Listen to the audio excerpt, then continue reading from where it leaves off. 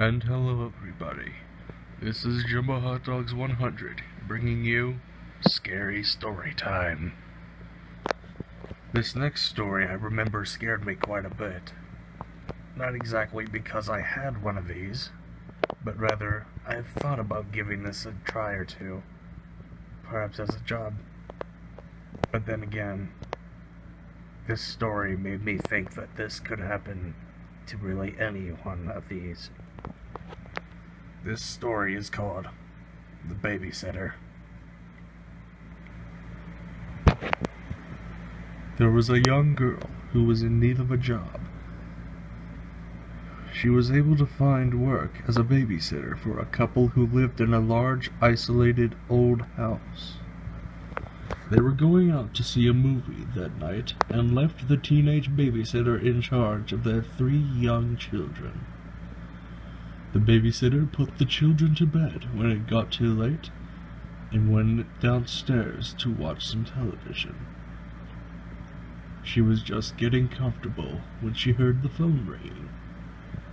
When she answered it, all she heard was heavy breathing, followed by a man's voice asking, "Have you checked on the children?"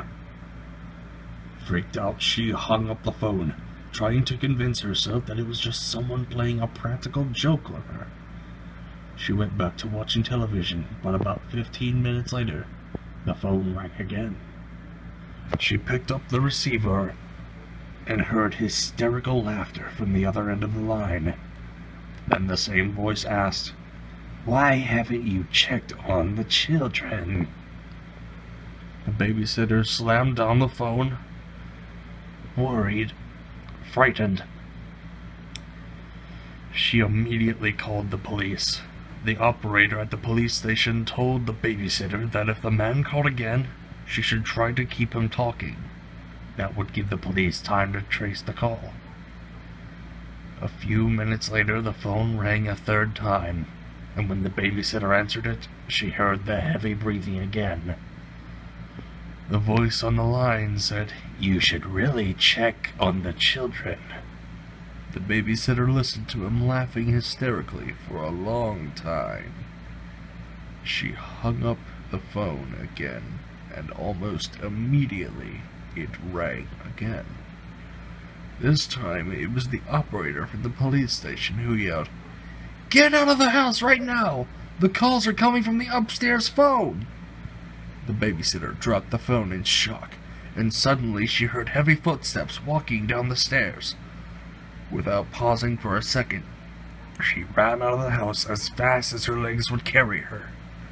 Just as she closed the front door behind her, a man's hand slammed against the glass.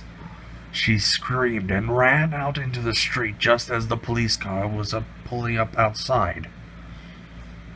The police searched the house and found the 2 children upstairs, hiding in a closet, crying uncontrollably. In the parents' bedroom, they found a bloody axe lying on the floor next to the upstairs phone. The back window was wide open, and the curtains were blowing in the breeze. There was no sign of the madman who had made the phone calls. He had escaped into the night when the police arrived and managed to interrupt the horrible plan to kill the 2 children and the babysitter.